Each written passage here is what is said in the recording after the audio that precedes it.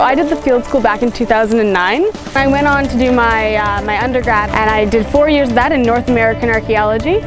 And then I went over to England to the University of York, and I got my master's in historical archaeology.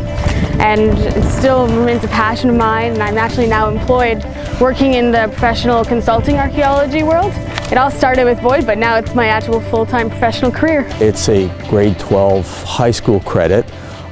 So we take on a group of students. They do real archaeology as well as some academic work. Even the academic work has a strong hands-on component. For example, they learn to make stone tools, spear throwers, fish traps. We also highly value the contribution we get from Indigenous educators because that's such an important part of the story. Right at the beginning of the course, an introduction to Indigenous culture.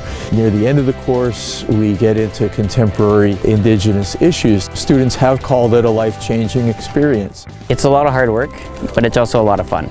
And it's a good mix between the two. There's the physical work and also the more academic work as well inside the classroom. You meet a lot of great people. The staff are fantastic. It's nice because all the students, most of them who are coming here because they're interested in history, and so you have connections with people already. I enjoyed it immensely. It definitely helped me understand what archaeology means in a more distinctive way, and it helped me decide that that's something that I would be interested in doing.